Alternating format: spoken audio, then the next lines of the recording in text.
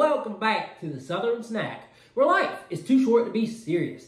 Now, folks, if you have anything to say about the change of background, well, I'm at the beach. That's also why I'm running behind, because the Outer Banks location does not open till 10 a.m. So anyways, we're going to jump right into this. Keep it brief, keep it short. The mystery cookie, unfortunately, was Snickerdoodle, which is my least favorite Crumbl cookie. It's just so dry, bland, and emotionless. So why would I doom y'all with adding that into the lineup?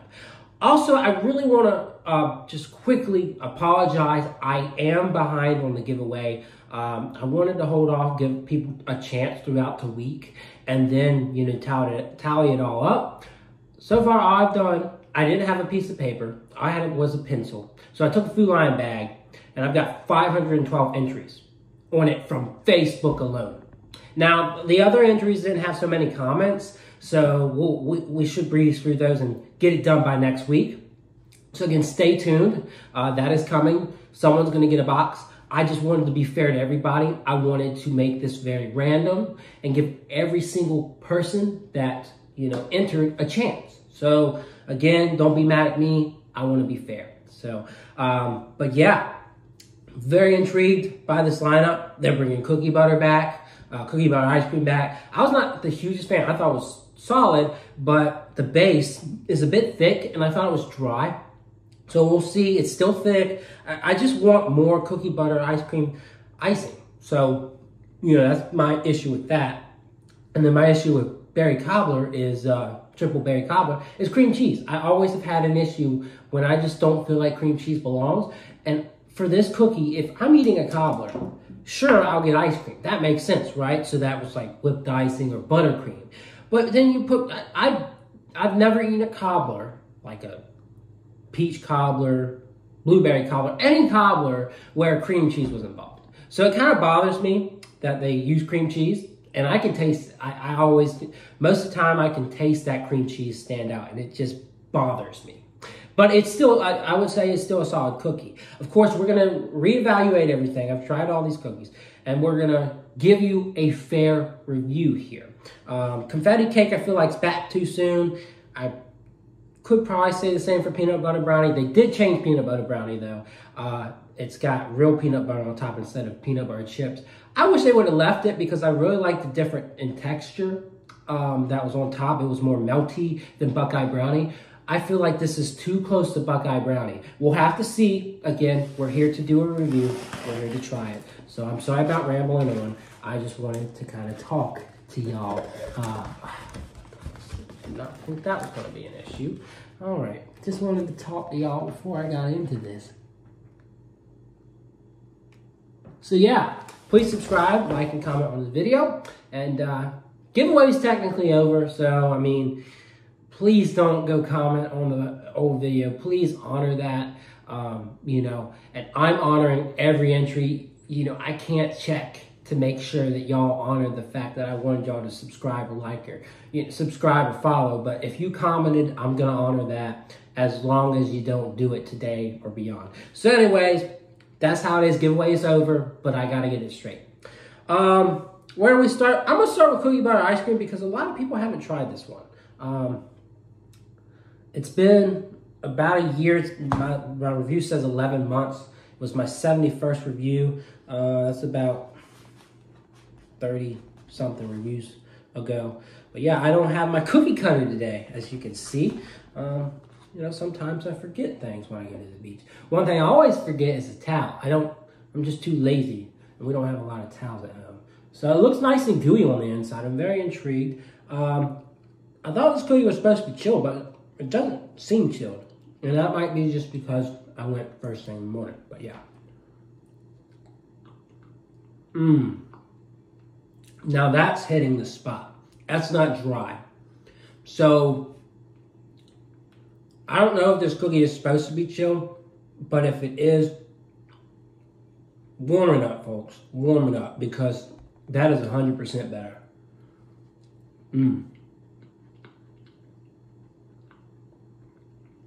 That's the best cookie butter cookie they have. That brown sugar base, then with, the speculoos cookie. Buttery, brown sugary. I'm gonna give that a 10. That is absolutely amazing. That is delicious. So I was dogging this cookie before giving it a second chance, and here we are. So oatmeal base, you got a triple berry jam and cream cheese on this one.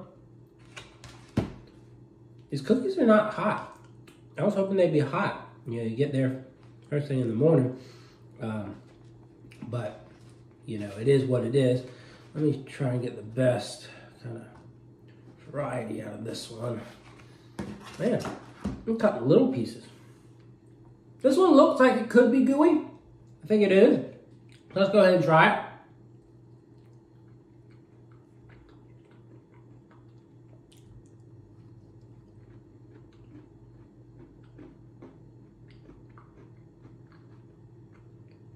I love the triple berry puree.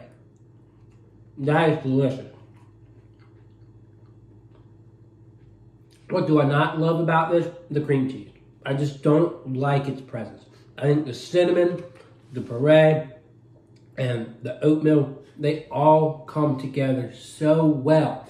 But the cream cheese, I like cream cheese, but I don't like it with certain things, and it does not make sense to me. And I know a lot of people, you know, they love the thought of cream cheese on this cookie. Sure, you enjoy that. That's fine. It's still solid. It's still delicious. But I'm going to give it an 8, and I don't remember what I gave it last time. I probably gave it a 7, 7.5. But that puree drives it, you know, to a point where it's really good. But if you take the cream cheese, give it a whipped ice, and get a buttercream, that cookie buttercream icing was not too rich, was not too sweet. If you give it that kind of base icing to mix with cinnamon and the oatmeal and the triple berry, I think this cookie could be a 10 also. But for me, cream cheese just becomes a fatigue that just bothers my taste buds sometimes. Like confetti cake, it's meant to be there. It's a simple cookie. I would probably always give it a 7, 7.5. But again, I know what to expect with that one. This one's going to be intriguing. So 8 for that one. This one's going to be very intriguing because they changed the top. And now that, you know, it's not so, well, it's still melty. Okay, okay. Let's go ahead and cut a piece off. Ooh, cut a little bit too much chocolate off there, but. Now you can try and see the center there. They call it peanut butter cookie dough, which looks like cookie dough. So yeah, let's try it out. Yeah, it does have like a peanut butter cookie dough flavor to it.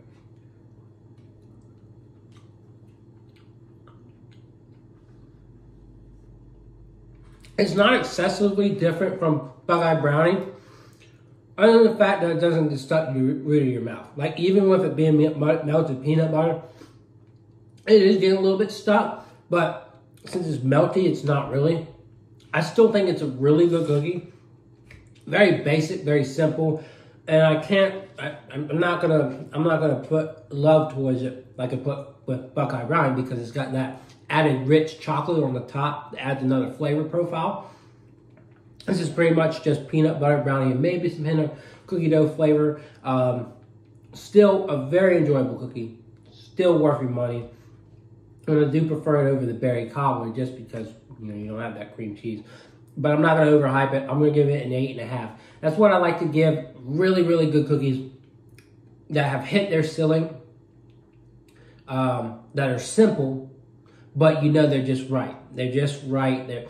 And an 8, I feel like you could still make improvements. 8.5, I think it's simple, but there's no improvements to be made whatsoever a lot of times. And then there are some cookies where I give an 8.5 where there could be slight improvements, but I don't say it's required. So yeah, confetti cake, this one's always going to be the same. It's never going to change. It's always just going to taste like cream cheese and a sugar cookie.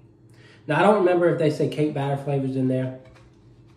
That I don't particularly keep track of, but it always mostly just tastes like cream cheese and sugar cookie. Now this one looks moist. Usually it's a little bit crispier or dry, but let's try it.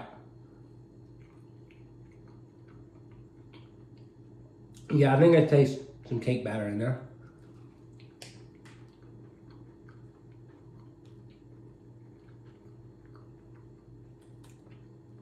But I mean, it's just a rich sugar cookie with cream cheese, for the most part.